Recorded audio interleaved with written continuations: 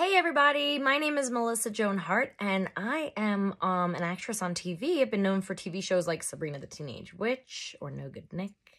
And so I wanted to do a second grade math hashtag problem of the day. So here's my problem of the day, okay? Can you guys see this? The shortest snake is 11 centimeters long. The longest snake in the reptile house is 59 centimeters long. So what is the difference in length? Please explain your answers. So I cannot wait for you guys to share your thinking with your teachers and your virtual online groups and whatnot. And I know that you second graders have got this, okay? You got it? Shortest snake in the reptile house is 11 centimeters. The longest one is 59 centimeters. What is the difference?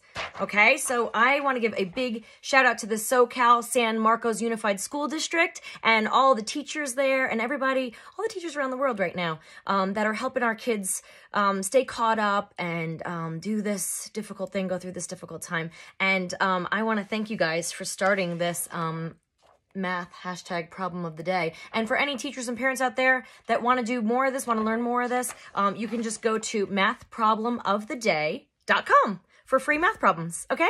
Lots of love. Stay safe.